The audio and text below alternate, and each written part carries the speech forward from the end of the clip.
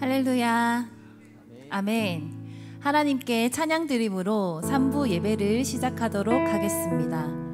그리스도와 함께 죽고 그리스도와 함께 다시 살리심을 받은 나 하나님 자녀에게는 모든 것이 언약의 여정이요 모든 것이 응답임을 고백합니다. 아멘.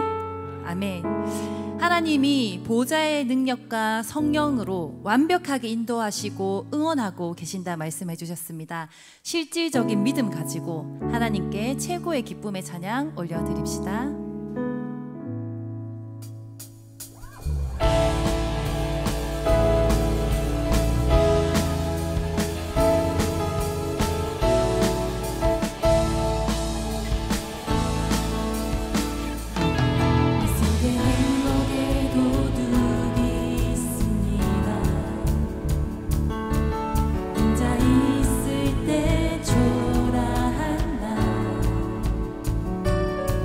내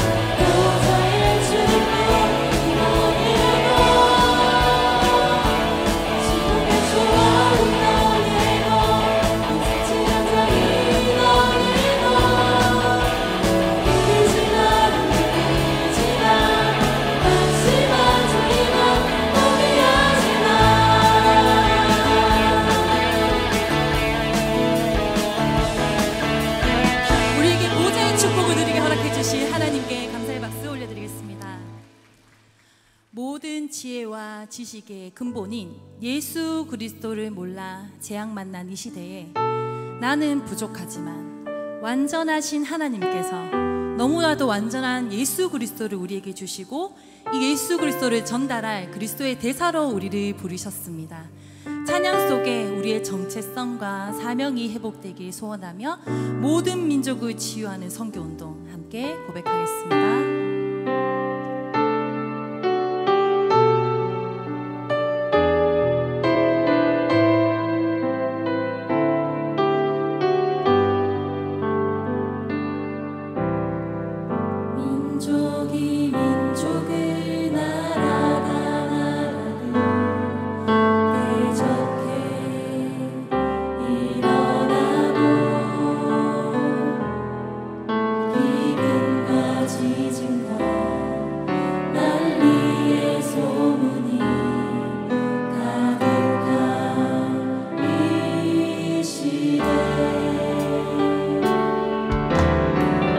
세상의 몽환은 영원할 것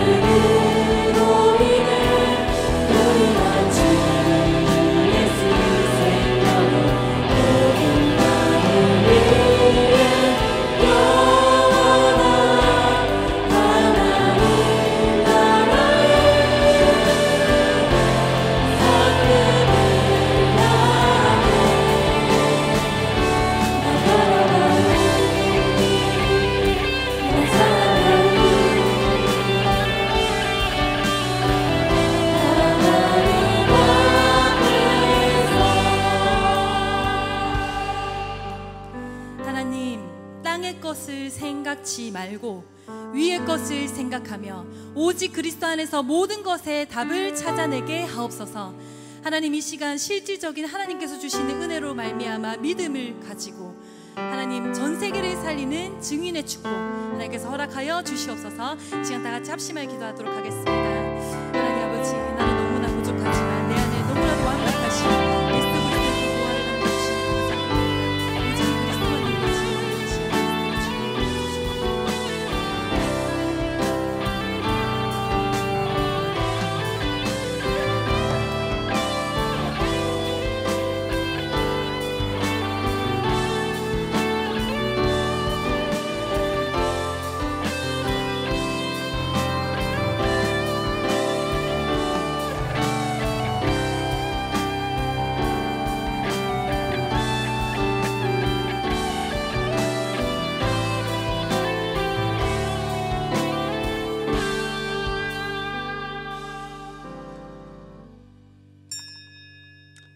하나님은 영이시니 예배하는 자가 영과 진리로 예배할지니라.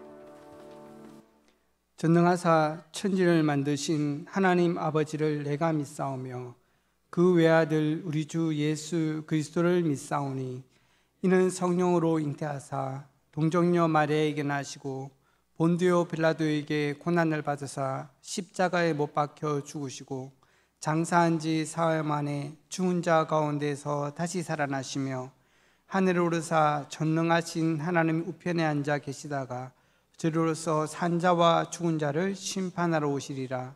성령을 믿사오며 거룩한 공예와 성도가 서로 교통하는 것과 죄를 사하여 주시는 것과 몸이 다시 사는 것과 영원히 사는 것을 믿사옵나이다. 아멘.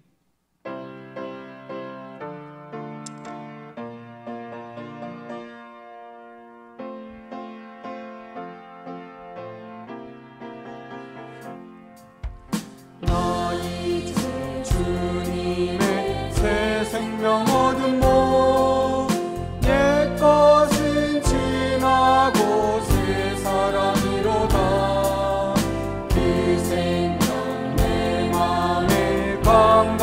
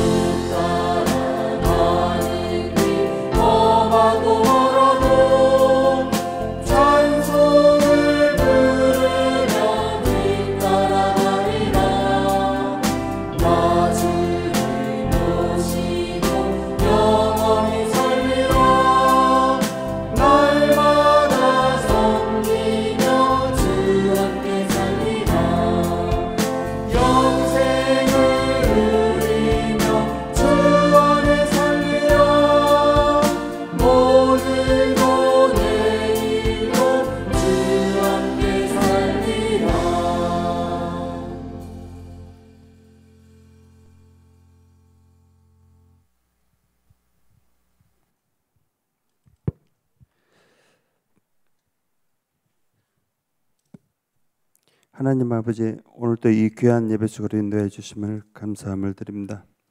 영원히 죽을 수밖에 없는 저희를 너무나 사랑하신 하나님 아버지, 독생자 예수 그리스도를 통하여 구원의 길로 인도하여 주심을 감사합니다. 미래 살리는 후대 25, 시대 살리는 치유 25, 237 선교 20으로 쓰임받는 교회로 인도하여 주심을 감사함을 드립니다. 오세아니아 렘넌트 대회로 출타하시는 목사님, 이 모든 일정과 걸음 속에 함께 하셔 제자 세우고 돌아오실 수 있는 귀한 축복의 시간이 될 수 있도록 인도하여 주옵소서. 보좌의 능력으로 항상 우리와 함께 하시는 주님, 그리스도는 모든 것이고 충분하고 완전하다 하셨습니다. 각각의 귀한 자리에서 전도제자의 사명을 감당하고 계시는 부목사님들과 중직자분들께도 성령으로 함께하여 주옵소서. 세계 각지에 복음을 전하는 선교사님들의 발걸음 속에 늘 성령으로 함께하여 주옵소서.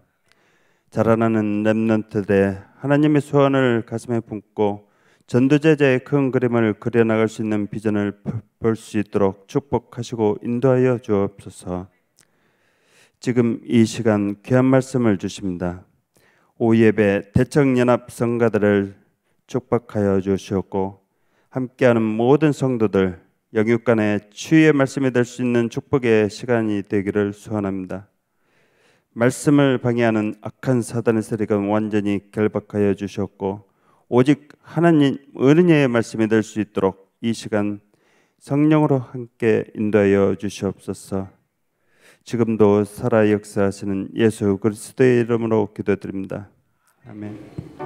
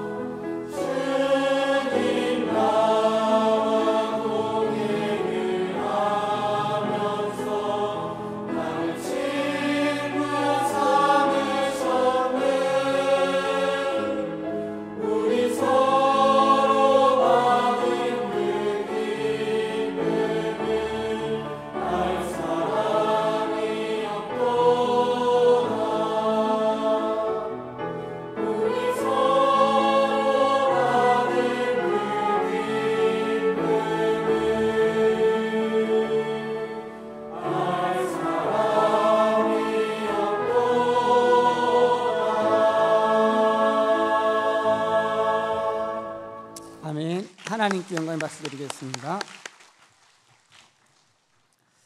함께할 하나님의 말씀은 고린도후서 4장입니다. 고린도후서 4장 1절에서 15절입니다. 저와 여러분이 교독하시겠습니다. 그러므로 우리가 이 직분을 받아 긍휼하심을 입은 대로 낙심하지 아니하고 이에 숨은 부끄러움을 버리고 속임으로 행하지 아니하며 하나님의 말씀을 혼잡하게 하지 아니하고 오직 진리를 나타내므로 하나님 앞에서 각 사람의 양심에 대하여 스스로 추천하노라. 만일 우리의 복음이 가리었으면 망하는 자들에게 가리어진 것이라. 그 중에 이 세상의 신이 믿지 아니하는 자들의 마음을 혼미하게 하여 그리스도의 영광의 복음의 광채가 비치지 못하게 함이니 그리스도는 하나님의 형상이니라. 우리는 우리를 전파하는 것이 아니라 오직 그리스도 예수의 주 되신 것과 또 예수를 위하여 우리가 너희의 종된 것을 전파함이라. 어두운 데에 빛이 비치라 말씀하셨던 그 하나님께서 예수 그리스도의 얼굴에 있는 하나님의 영광을 아는 빛을 우리 마음에 비추셨느니라. 우리가 이 보배를 질그릇에 가졌으니 이는 심히 큰 능력은 하나님께 있고 우리에게 있지 아니함을 알게 하려 함이라. 우리가 사방으로 우겨쌈을 당하여도 쌓이지 아니하며 답답한 일을 당하여도 낙심하지 아니하며 박해를 받아도 버림받지 아니하며 거꾸로 뜨림을 당하여도 망하지 아니하고 우리가 항상 예수의 죽음을 몸에 짊어짐은 예수의 생명이 또한 우리 몸에 나타나게 하려 함이라. 우리가 살아있는 자가 항상 예수를 위하여 죽음에 넘겨짐은 예수의 생명이 또한 우리 죽을 육체에 나타나게 하려 함이라. 그런즉 사망은 우리 안에서 역사하고 생명은 너희 안에서 역사하느니라. 기록된 바 내가 믿음으로 말하였다 한 것 같이 우리가 같은 믿음의 마음을 가졌으니 우리도 믿었으므로 또한 말하노라. 주 예수를 다시 살리신 이가 예수와 함께 우리도 다시 살리사 너희와 함께 그 앞에 서게 하실 줄을 아노라. 같이 봅니다. 이는 모든 것이 너희를 위함이니 많은 사람의 감사로 말미암아 은혜가 더하여 넘쳐서 하나님께 영광을 돌리게 하려 함이라. 아멘. 오늘 이 본문 가지고 보화를 가진 사람들이라는 제목으로 영상 메시지 시청하시겠습니다.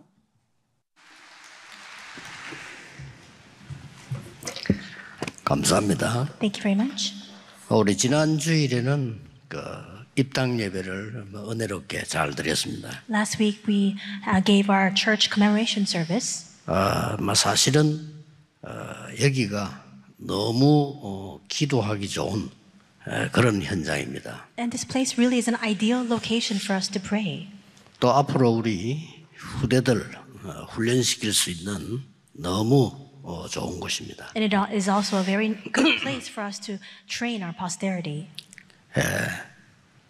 하나님 은혜지만은 우리 많은 교육자분들 또 우리 장로님, 성도님들이 너무 수고 많이 하셨습니다. And it truly is the work of God. But thank you very much, all of our pastors, our elders, as well as our believers who support those efforts. 여기서 이제 우리가 금토일 시대를 여는 전 세계에 없는 세 가지 뜰 만들어야 됩니다. And here in this place, we must make the 3 courtyards that we don't have anywhere throughout the world, and we must open up the age of the 3-day weekend. 그거 없어서 예수님이 화를 내셨어요. It is because of a lack of that that Jesus was very angry. 예수님이 마지막으로 말씀하신 모든 족속 237 5천 종족 살리는 현장을 만들어야 됩니다. And the final words that Jesus spoke were to go to all nations. In the very same way, we must now make this into a field where we can save the 227 nations and 5,000 tribes. 그런데 우리가 지금 시대를 보면서 준비를 해야 됩니다. But we must look out at the age correctly as we make the preparations. 정시 기도를 늘 하는 모슬렘이 지구 3분의 1 정하겠습니다. We see that the Muslims who pray scheduled prayer 5 times a day have conquered a third of the world. 또 정시 기도를 중요시하는 그 유대인이 막 거의 경제, 문화, 노벨상 거의 다 가져갔습니다. And we see that the Jewish people who place great importance on scheduled prayer actually have conquered over much of the economy, culture, and they've swept many of the Nobel Prizes as well. 미국을 장악한 3단체는 매일같이 모여서 후대를 훈련시키고 있습니다. And the three organizations that exert great influence in all of America gather every single day to train their posterity. 막 그들이 실제 명상운동으로요, 세계를 움직이고 있습니다. And right now they're actually moving the world through their transcendental meditation programs. 드디어 한국과 세계 학교로 파고들었습니다. And they're now plowing into the schools here in Korea and throughout the world. 시대를 빨리 보셔야 되겠죠. You need to read the age correctly. 왜 우리가 여기 모여서 예배드려야 되는지 빨리 파악하셔야 됩니다. You must quickly understand why it is that we must gather here in this place to give our worship. 이들이 영적으로 예민한 연예인들에게도 파고들기 시작했습니다. And these people are now even fast approaching these celebrities who are very spiritually sensitive. 얼마만큼 기도를 본격적으로 하는가 하면요, 명상대학도 있고 회관도 있고 이렇습니다. To what extent do they pray full force? They have university programs and even halls where they gather together to pray. 굉장히 성공한 사람들인데 프리메이션 회관에 매일 모여요. And they're greatly successful individuals, but they gather at the Freemason lodges every single day. 이래 가지고 빌 게이츠 같은 인물을 만들어내고요. And through these efforts, they raise up individuals like Bill Gates. 보통 문제 아니죠. 마이클 잭슨 같은 인물을 만들어내고요. And also make individuals like Michael Jackson. 그러니 많은 그 인재들을요, 내 피름으로 만드니까 미국이 완전 정신병 동네가 돼버렸어요. They drive many of these gifted individuals deep into the Nephilim, and that's why we see so many mental disorders on the rise in the U.S. 앞으로 여러분 그 3단체가 장악해 만든 그런 것들 다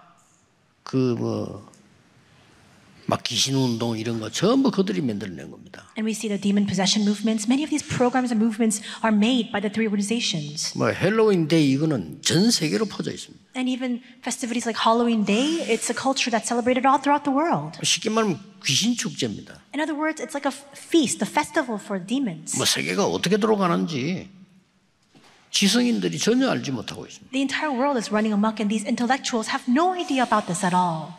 왜냐하면 그 성경에서만 가르치니까 그 사람들이 모를 수밖에 없죠. And the reason why they're so oblivious is because this is only taught us in the Bible. 그래서 앞으로는 여러분은 유럽이나 미국 갔을 때 이럴 때 정말 사람 조심해야 됩니다. So when you go overseas to places like Europe or in the U.S., you need to be careful about people. 뭔 원한이 있어 가지고 하는 게 아니고 정신질환자들이 총 들고 나서 온다니까요. We see people who have mental disorders. It's not that they commit these atrocious crimes with these guns because they have some sort of resentment. It's just their mental disorder that's driving and compelling them. 특히 요즘은 한류 일어나니까 한국인들이 또 목표요. 그리고 일부러 찾아와서 또 건들고요. And especially because Hallyu, the Korean wave, is on the rise, many of the Korean people, Korean nationals worldwide are becoming the target.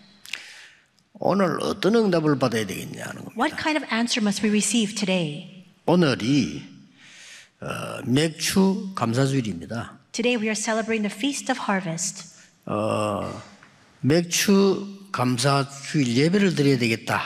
그것도 있지만은 진짜 응답을 받아야 됩니다. And so of course we are giving our worship today for the Feast of Harvest Thanksgiving service, but before that we need to receive answers. 도대체 구원받은 우리는 무엇을 받았는가 말이요? What exactly have we received as a saved? 알아야 되겠죠. We need to be aware of that. 그럼 모르면 응답 못 받습니다. 무엇을 받았는지 알아야 될 거 아니에요. If you're unaware of this, you cannot receive your answers. What is it that we have come to receive? 오늘만이라도 이번 주간만이라도 그거 붙잡고 기도하셔야 돼요. At least today, at least this week, you must hold on to that, pray and receive answers. 어느 날 여러분의 인생 발판이 바뀌어 있음을 알게 될 겁니다. And one day you'll come to discover that your life platform and foundation has changed. 어느 날 여러분이 사람 살리는 자리에 서 있음을 알게 될 겁니다. One day you'll realize that you are standing in the very place to save others. 도대체 이 맥추 주일 감사주일이 어떻게 시작됐냐면 전체 흐름을 빨리 확인해야 되겠어요. So we must quickly consider and also review how we had the beginning and the start of this Feast of Harvest Thanksgiving. 출애굽기 23장에 보면은 이스라엘 민족이 기적적으로 애굽에서 나와서 절기를 세게 지킨 겁니다. In Exodus 23, we see miraculously the Israel people come out from Egypt and they commemorate 3 feasts. 양의 피를 바르는 날 해방돼 나왔는데 그걸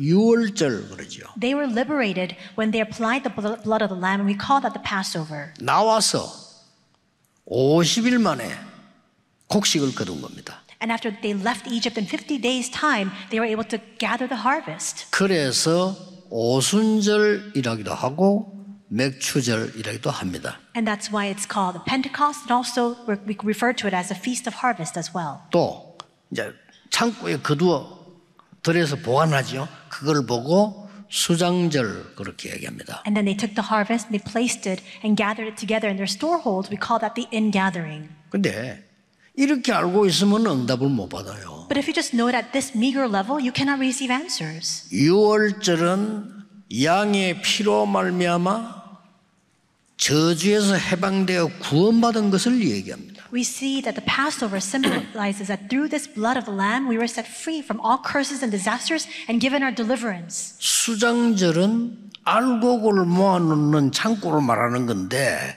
천국 보좌의 배경을 얘기하는 겁니다. And the ingathering speaks about their storeholds where these crops were stored, but it's actually symbolizing the background of heaven. 그러면 오늘 받아야 되는 능력이 오순절 성령의 능력이다 그 말이요. Then the power that we must receive today in the present is the filling of the Holy Spirit of this feast of harvest, the Pentecost. 굉장하죠.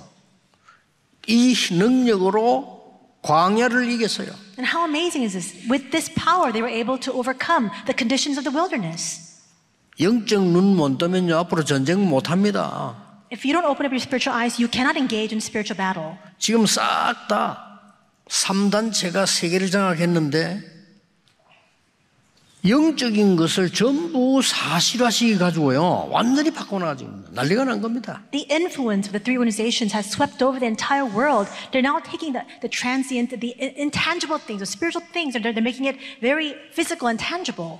앞으로 나오는 게 아니고 준비가 다 됐습니다. It's not going to happen progressively. All the preparations are already fully made. 이 사람들이 메타버스 시장을 장악할 준비가 다 됐어요. They've already made the full preparations to seize control over the new metaverse market. 이 사람들이 돈을 떼거리로 모아가지고요 수십조씩 기부금을 냅니다. And they rake in all these funds, giving over donations of over 20 trillion Korean won. 네피림 운동하는 사람들이에요. 말이 안 되죠. There are people who are engaged in the Nephilim movement. How does this make any sense at 아니 all? 귀신하고 성령하고 비교가 됩니까? How can you compare the activities of these meager 솔직한 demons 말로 우리가 이걸 중요하게 생각하지 않잖아요. with God? But we undervalue these kinds of works. 이게 문제입니다. That's the problem. 기도하세요. So pray. 진짜 응답 받으시라니까요. And you must receive genuine answers. 불신자 살려야 될 거 아닙니까? We need to save the unbelievers. 우리는 말이죠. 뭐 성전 하나 짓는데 얼마나 애를 썼는데 이 사람들요 60조씩 작년에도 60조 기부. We suffer so much just trying to make enough money to make one church building. But these people, they give annual donations of over 60 trillion won. 얻어맞는 기분이에요. 완전히. So it's almost as if we're just being hit over the head with this fact. 미국 대학에 30조 기부. They give 30 trillion won in 지금 일어 donations 나온다니까. to the University of the United States. 나는 얻어맞는 것 같아요. 완전히. I feel like I've just been struck across the head. 이 시대 앞으로 후대 어떻게 됩니까? What will happen to our posterity? 빨리 언약 잡으셔야 됩니다. Quickly hold on to the covenant.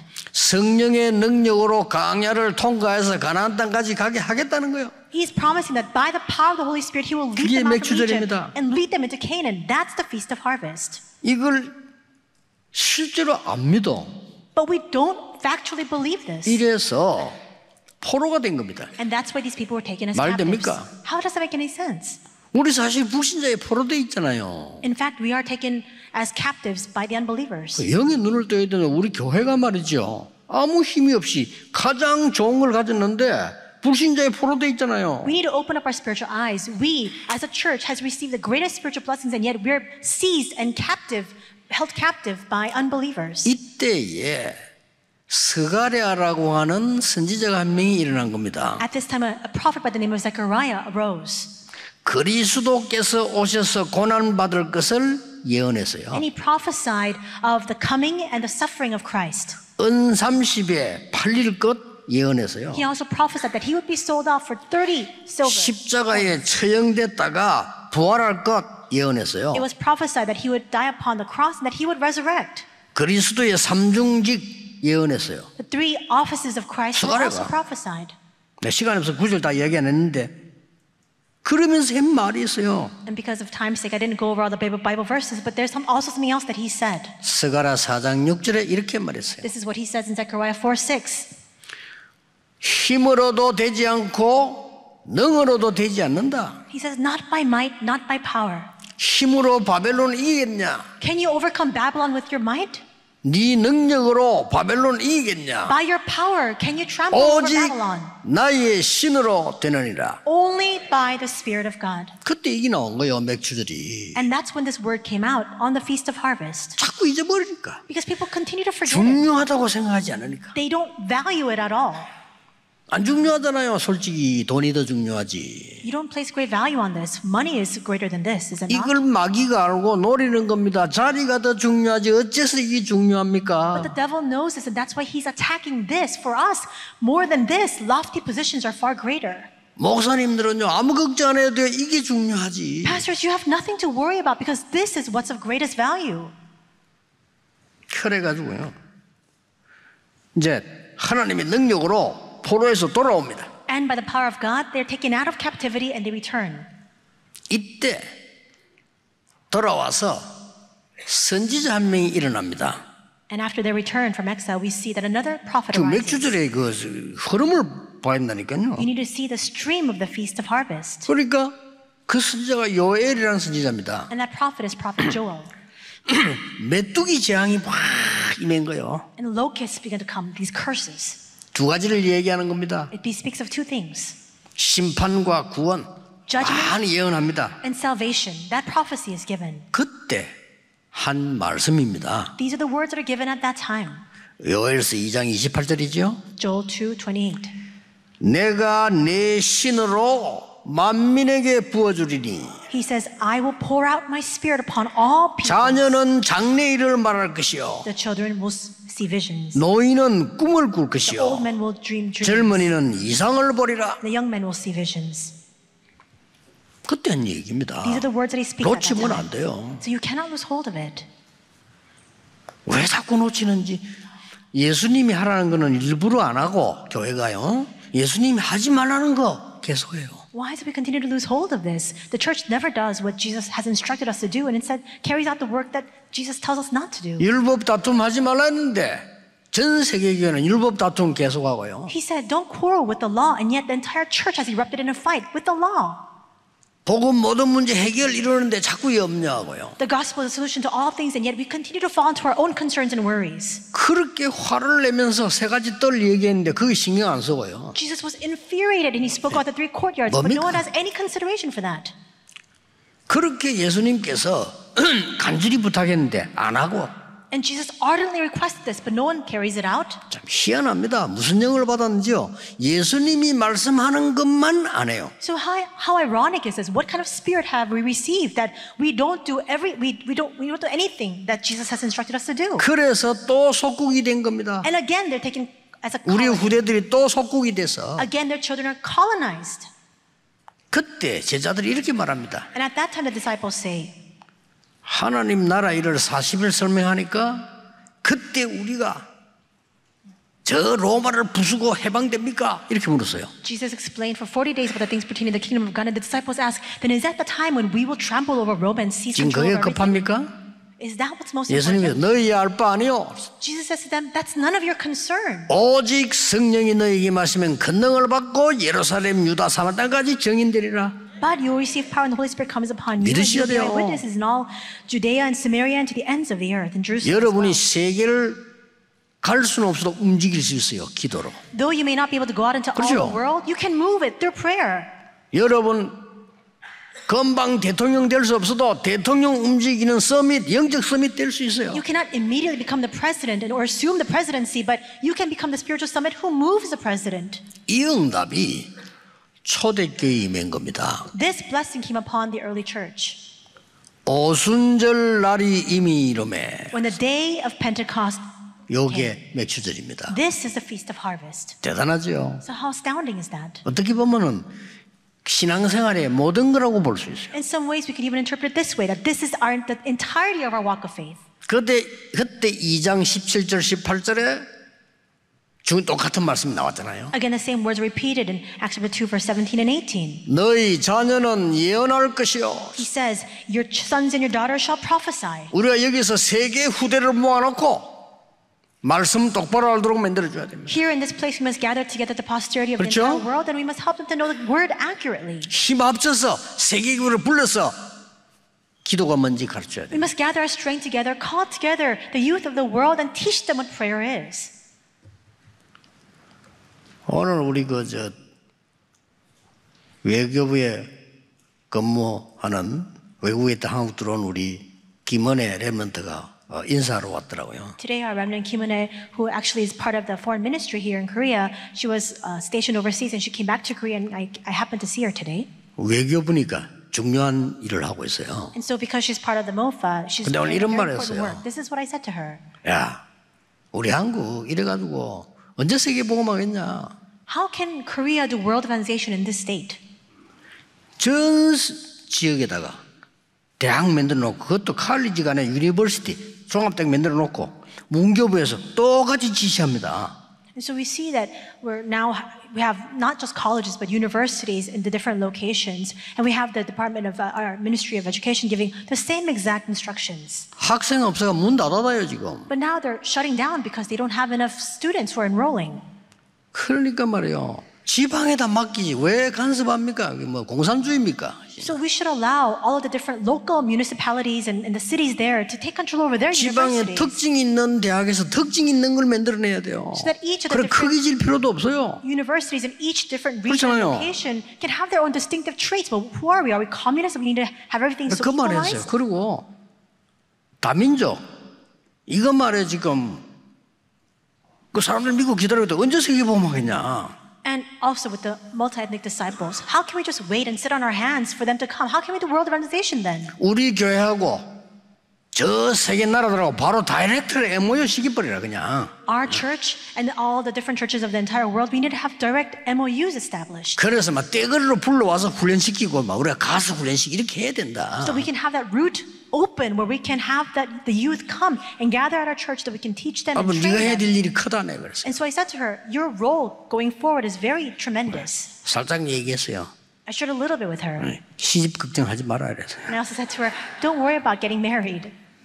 그 남자들도 그 눈빛이 좀 제대로 된 인물 그 굉장한 인재들이고 아주 복음입니다. 저는 그런 애들도 많아요. And she's such a gifted individual. She really is a true remnant who has the gospel. There are a lot of individuals like that. 그래 똑같은 말씀하셨다니까 너희 자녀는 예언할 것이요. And in Acts 2:17, 어떤 교회를 만들어야 same 되겠습니까? words are given. Your sons 우리가 and 어떤 daughters shall 응답을 받아야 prophesy. 되겠습니까? What kind of church must we establish? What kind of answers must we receive? 늙은이는 젊은이는 환상을 보고 늙은이는 꿈을 꾸리라. Your old men will dream dreams. Your young men shall see visions. 미래를 봤다 이 말이야. In other words, they saw the future. 그런데 고날 오순절날 응답받는 그 자리에 로마에서 온 나그네가 있은 거예요. But in that place, when they were gathered together on the day of the Pentecost, there were wayfarers from Rome. 저는 브리스가 부부가 아니면 그 팀이라고 확신해요. And I'm absolutely 그렇겠죠. certain that the individuals that they're referring to here is Priscilla and Aquila.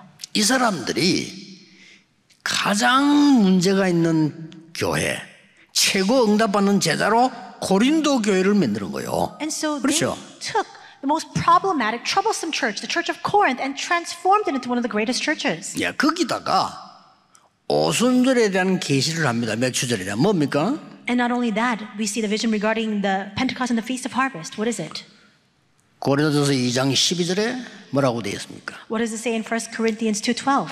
너희가 세상의 영을 받지 아니하고 하나님께로부터 온 영을 받았으니. It says, now we have not 이게 received 오순절이에요. the Spirit 진짜 of the world, 맥주절이에요. but the Spirit who is from God. That's the Pentecost, the true Feast of Harvest. 하나님이 우리에게 은혜로 주신 것들을 알게 하려 함이라. That we might understand the things freely given us by God. 더 중요한 게 나왔습니다. What's even more important? 3장 16절에 That's in chapter 3, verse 16. 너희가 하나님의 성전이요 하나님의 성령이 너희 안에 거하는 줄 알지 못하느냐? Do you not know that you yourselves are the temple of God and that God's Spirit lives in you? 어마어마한 메시지죠. This is an amazing message. 주일날 여러분 기도할 때 주의 성령이 나에게 충만하게 임하도록 기도하셔야 돼요. On the Lord's Day, during this time 그거보다 of 좋은 worship, 기도 없어요. pray for the abundant filling of the Holy Spirit. 계속 There's 그거 no 해보세요. greater prayer 놀라운 than 일 that. 벌어집니다. And continue to pray that prayer and see what happens. 보좌의 능력이 임하달라고 늘 기도하시면 돼요. Continue to pray for the power of the throne to come upon you.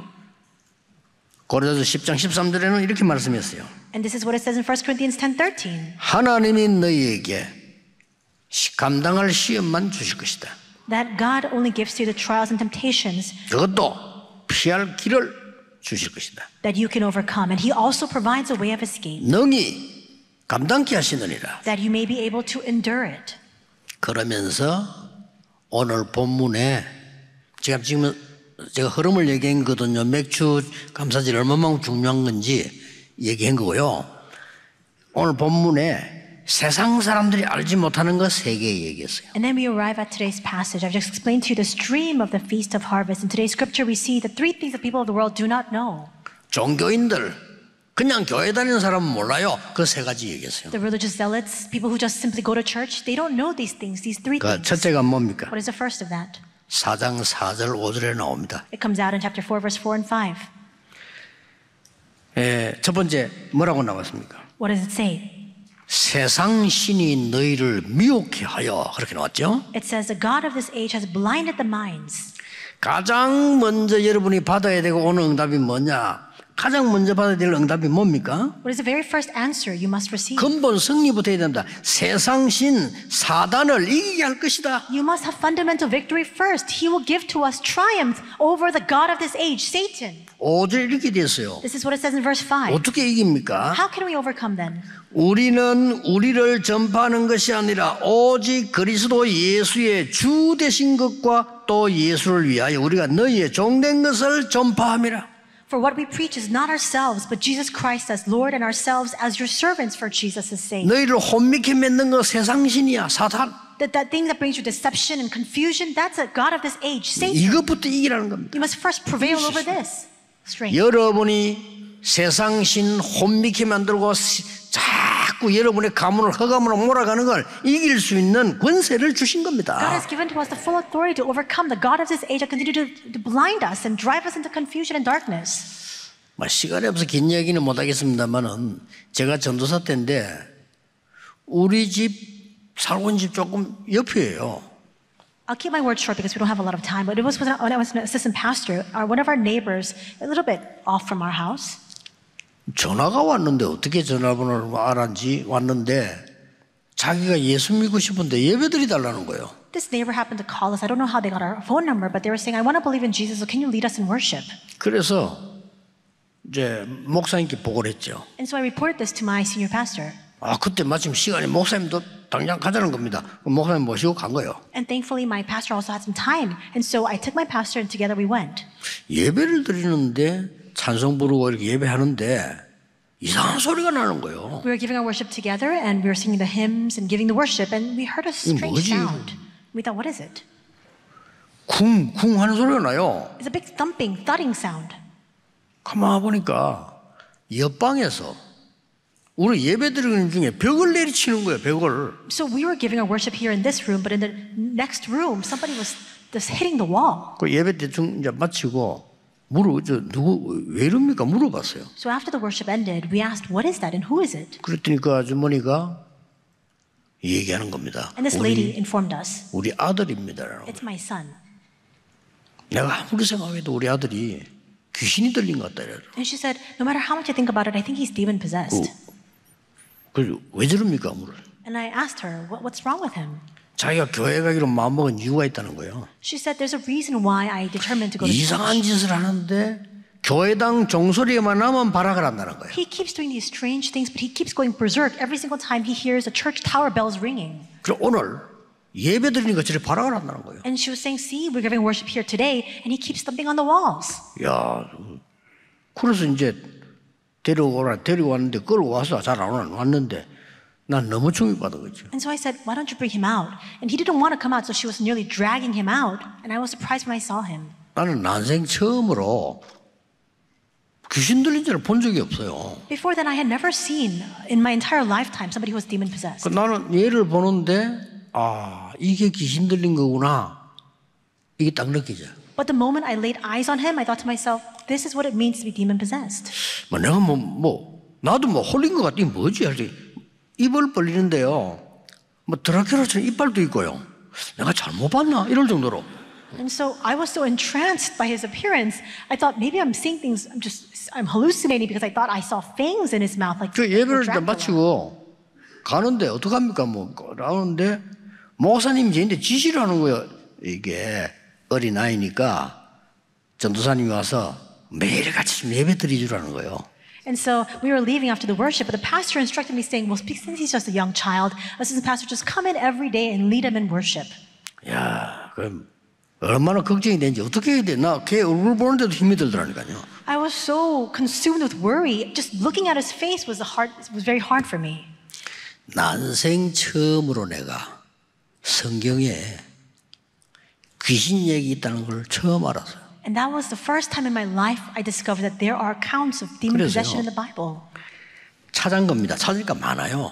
And I looked for it, and there's so much content regarding that. 이걸 뽑아 들고 그 집에 간 겁니다. I took all of that and I took it to that home. 저는 놀라운 체험을 했어요. And I had an astounding experience. 그걸 읽어주고 설명해주고 얘가 듣고 예수 그리스도 영접하는 기도했는데 단번에 나와버린 거예요. I just read through it, explained it, he listened, and then he accepted Jesus, and immediately he was healed. 아니 어떻게 이런 충격 먹었어요. And I was shocked. 이런 일이 뭐 좀 몇 번 갔네 그 안에 와 단번에 나와버린 거야 이게. It wasn't even as if I had frequented his house a number of times. It was immediately this happened, and I was shocked. 그리고 얘가 교회 왔는데요. 얼굴도 싹 바뀌어버려. And then he came to church, and even his appearance had changed. 그때 성경에 이런 것도 있었구나. And that's when I realized, so there's things like this even in the Bible. 나중에 알고 보면 이게 제일 중요한 건데 우리가 제일 먼저 해야 될 게 뭐냐? 영적 흑암부터 꺾어야 돼요. 그렇잖아요. Later I realized this is the most important thing. The very first thing we 눈에 안 must 보이는 do 겁니다. is to break down the spiritual forces of darkness. We don't see with our eyes. 응답 못 받고 그냥 교회 다니는 사람 무슨 말인지 몰라요. 얘는. People 응답 못 받아요. who 이 just go 모르면요. back and forth from church without receiving answers, they don't know what these words mean at all. 엄청난 메시지를 준 겁니다. But an astounding message has been given. 그때부터 이게 아이고 막 계속 보이는 겁니다. 이야 이렇게 무당도 많고 이게 맞으면 난 몰랐네요 그냥. From then on, I realized there's so much of this in the field. There's so many shamans and fortune tellers, so many people who are afflicted with evil spirits. 두 번째입니다. Second, 6절입니다. verse 6. 어두운 데서 빛이 빛이란 말씀하셨던 그 하나님께서 예수 그리스도의 얼굴에 있는 하나님의 영광을 아는 빛을 우리 마음에 비추셨느니라. For God who said, let light shine out of darkness, made his light shine in our hearts to give us the light of the knowledge of God's glory displayed in the face of Christ. 뭡니까? What is that?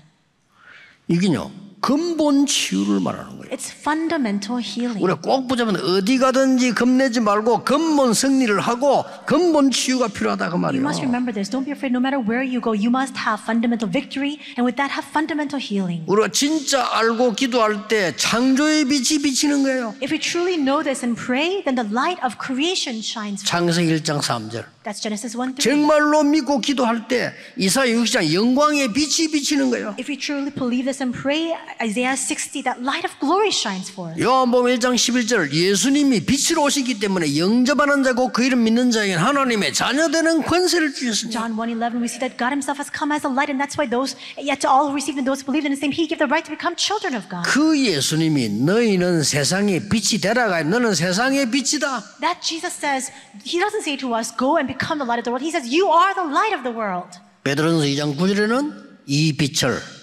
비추기 위해서 너희를 불렀다. And 1 Peter 2:9 says that we have been called to shine forth this light. 뭐 이런 빛도 빛이지만 그 빛이 아니지요. 흑암의 반대말이에요. 이걸 우리에게 주시니 이런 근본 치유의 축복을 주신 거예요. It's not this kind of light that he's speaking about. It's a light that stands in direct contrast to that darkness, that spiritual 세 번째입니다. darkness. Number 3. 중요한 게 나왔죠. Something important also comes out. 세상 살리는 비밀을 알려주었어요. He reveals to us the mystery by which we could overcome the world. 그게 뭡니까? What is that? 너희들이 약한 질그릇처럼 보이지만은 그 안에 보배를 담았느니라. It appears as though we are treasures in 그렇죠. jars of clay, but we have the all-surpassing power. 아무리 비싼 그릇이라도 오줌 담아 놓으면 그건 요강이에요. So we see jars of clay, but we hold as immense treasure. 그렇잖아요. No matter how luxurious or expensive a jar or container may be, if you urinate in it, that's all it serves its purpose. 아무리 안 좋은 그릇이라도 금을 담아 놓으면 금그릇이에요, 그게. But we see that if you 그렇죠. take some very cheap container, but you place gold inside of it, then it's a gold-containing 우리가 container. 잘 깨어지는 질그릇처럼 보이지만 하나님이 가장 귀중하기는 보화를 담아놨다 말이에요. Yes, we may be jars of clay, so weak and vulnerable, but God has placed in us the greatest treasure of all. 옛날에 어떤 분들이 가장 귀중한 거는요, 누구에게 맡깁니까? And in the past, when you have something very valuable and precious, where do you entrust it? 그래서 어떤 나라에는 왕궁 내탕고를 지키는 사람 소경이 많다고 안 합니까? 보지 말라고. We see that actually there were some countries in the world when in the royal palaces, if they had something very valuable, a treasure, they would actually have placed in 이게 front of the... 비밀입니다. 여러분이 연약한 그릇처럼 보이지만 여러분 안에 하나님의 성령이 계시니까 하나님의 성전이라 보화를 담았다 그 말이요. The private chambers of the king, they would have a blind person standing guard so that they wouldn't be able to see it. In the same way, we are jars of clay, yes, but we have the Spirit of God inside of us, which is why we're temple of God. We have the greatest treasure of all. 7절에 보세요. Verse 7. 우리가 이 보배를 질그릇에 가졌으니 이는 심히 큰 능력을 하나님께 있고 우리에게 있지 아니함을 알게 하려 함이라. But we have this treasure in jars of clay to show that this all-surpassing power is from God and not from us. 그래서 사방으로 우겨싸임을 당해도 And that's why even if we are hard-pressed on every side, 착각하면 안 됩니다. 사방 우겨싸임을 당할 수 있어요. you can't fall into a misperception. Yes, we can be hard-pressed on every side, 쌓이지 아니하며 but we are not crushed. 착각하지 마세요. So don't fall into 염려 the 많은 사람 misunderstanding. 착각하잖아요. Many times we fall into the misunderstanding. 답답한 일을 당하여도 낙심하지 아니하며 Even if we are perplexed, we are not in despair. 답답한 일이 생긴 것처럼 보이죠. It may appear as though there are things that are perplexing us. 박해를 받아도 버림받지 아니하며 We are persecuted but not abandoned. 거꾸로뜨림을 당해도 망하지 아니하며 Struck down but not destroyed. 10절에 이렇게 돼 있어요. Verse 10 우리가 항상 예수의 죽음을 몸에 짊어진 것은 예수의 생명이 우리 몸에 나타내게 하려 함이라. We always carry around in our body the death of Jesus so that the life of Jesus may also be revealed in our body. 이 세 가지 받을 응답입니다. These are the three answers we will 놓치면 안 receive. 돼요. Don't lose hold of it. 이미 맥추절이라는 이 성령 오순절을 굉장히 답을 가지고 있는데 이걸 믿고 기도하는 자에게는 흑암이 꺾여요. We have already this amazing mystery of the Pentecost, the Feast of Harvest. Those who hold on to this and pray, the tremendous forces of darkness will crumble down. 진짜 기도하고 있는 여러분에게 하나님이 빛을 비추사 사람을 치유한다 그 말이에요. And when you genuinely pray, God will shine forth His light so that you can heal people. 이 언약 속에는 여러분 사방으로 쌓임을 당해도 쌓이지 아니한다. All of you who are inside of this covenant, though you are hard pressed on every side, you will not be crushed. 그냥 기다리세요. So just wait, 역사 일어나게 돼 있습니다. and the works will arise. 이게 오늘 여러분이 또 이번 주간에 기도해서 받아야 될 응답입니다. This is the answer you must pray and receive answers about this week and today. 맥추절의 응답. The answer of the Feast of Harvest. 자꾸 놓치니까 오늘 우리가 그 서론에서 그 흐름을 얘기한 겁니다. We keep losing hold of it, which is why I spoke about the stream of the Feast of Harvest in the introduction today. 결론 맺겠습니다. In concluding, 여러분은 남아있는 축복이 있습니다. there are blessings that are remaining for us. 영적 서밋으로 가서 플랫폼을 만들어라. Head toward the spiritual summit and now make this platform. 진짜 걸 만듭니다. And make what is genuinely 여러분 true. 남은 생에 영적 서밋이 돼서 사람들이 올 수밖에 없는 플랫폼을 만들어라. In the remainder of your lifetime, make this platform so that people have no choice but to come. 그리고 뭡니까? And what else?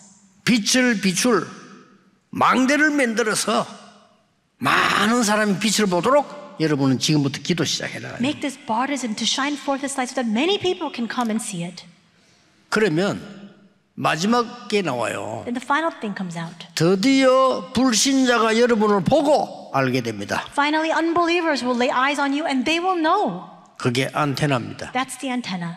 영적 문제 가진 사람들이 여러분을 보고 알게 되면서 말하게 됩니다. 그때부터 증거하면 돼요. People who have spiritual problems will see you, they'll know, and they'll begin to speak. And at that time, you testify. 저는 그 하나님 은혜로 감사한 거는 이 복음을 전해야 되는데 많은 교인들이 모르고 있구나. And I'm so thankful. By the grace of God, I've come to realize that this gospel needs to be preached. But so many believers don't know this, and it really grieves my heart. 알아도 누리지를 않아요. And even if they do know, they don't enjoy it. 그러니까 불신자처럼 고생하는 거예요. And that's why they suffer and agonize just like 성경인하고 unbelievers. 똑같아. 노예로 가서 고생하고 Just like in 그때 the 조금 Bible. 은혜 받고 They're taken as slaves. 포로대 가서 고생하고 And grace, they're taken as captives.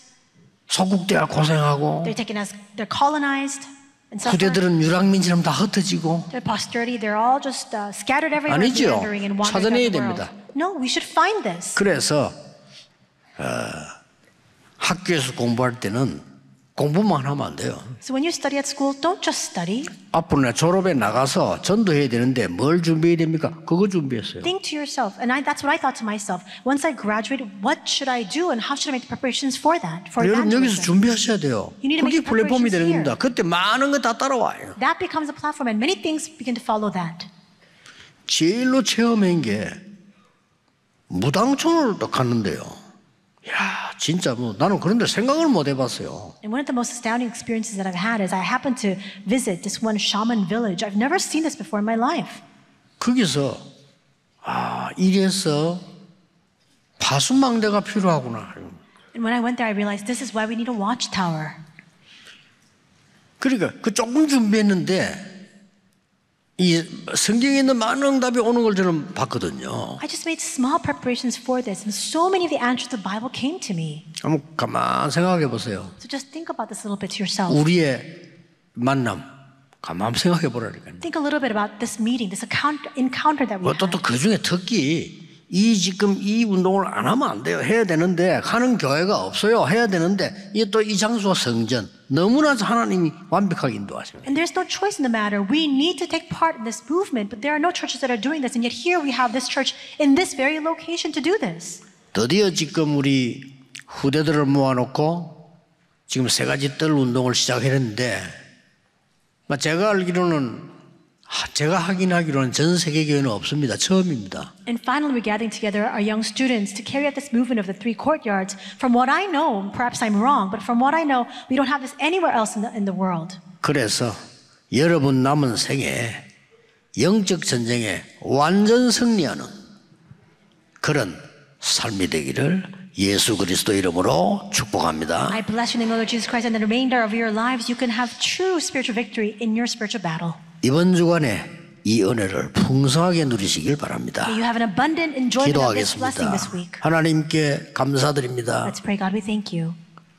맥주 감사들의 은혜 오순절의 능력을 체험하게 하옵소서. May we experience the grace, the feast of harvest, and the covenant of the Pentecost. 영적 서밋이 되어 세계를 살리는 정인 되게 하옵소서. May we stand as your spiritual summit to stand as a witnesses to save the world.